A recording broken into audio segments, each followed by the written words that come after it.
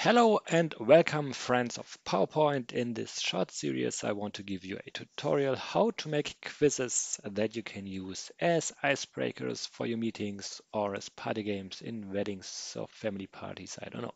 So let's start with Hangman. So the way it works is you can click on these forms and they will disappear. So this means you can have several lives if the people guess wrong or if the people guess correct, like say O, PowerPoint over here. You can click on the forms and the people will well see what the letters are underneath. All right, so let's start. What we need at first is, of course, we need the background form. So let's draw this little rectangle over here. Let's change the filling to maybe something like this. All right, let's do a little gradient over here because I think it looks nicer. Just my personal opinion. And then let's create another rectangle above in, let's say, gray. Of course, you can do whatever you want. That's just my personal opinion because I think that looks nice. Maybe change the color here to something like this. All right, then we need the header over here. So let's copy paste that rectangle. And then what we want to do is we right click and then we choose edit points here. And now we are able to edit the, let's say, the vectors of this form to maybe something like this. Okay, so I'm just doing this very fast. Important thing is you get the idea of what to do. So I think this looks okay for the sake of this tutorial. So then let's add the text, change to something like Arial font, change the size, and now we already have our header. All right, perfect. So now what else do we need? We need, of course, the forms for the lives. So let's add here the heart. Let's change the color to something like red.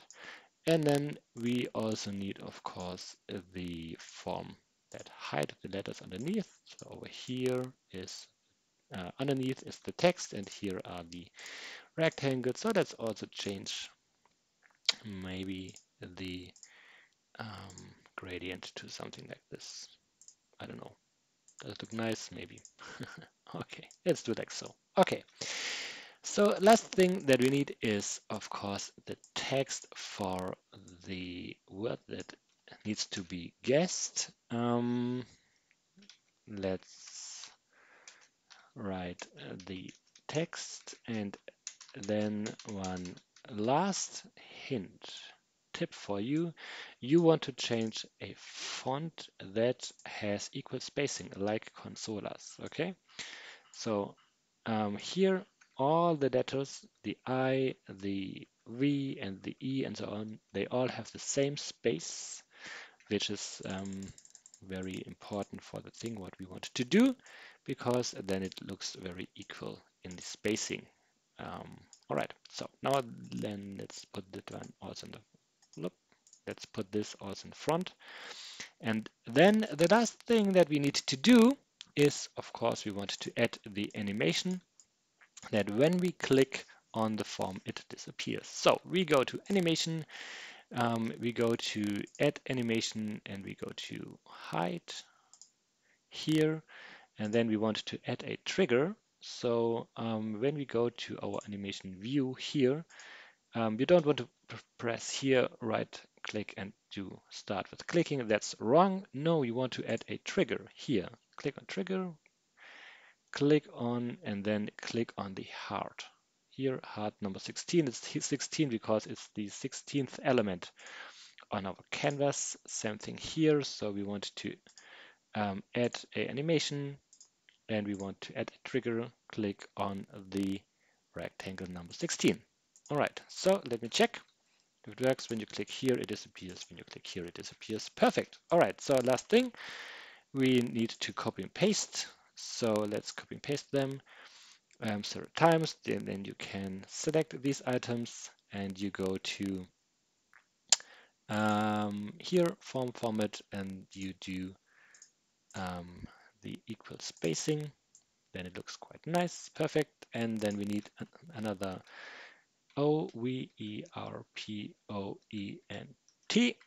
So these are our items here. Let's create the rectangles, and then again we do the equal spacing, which is kind of handy.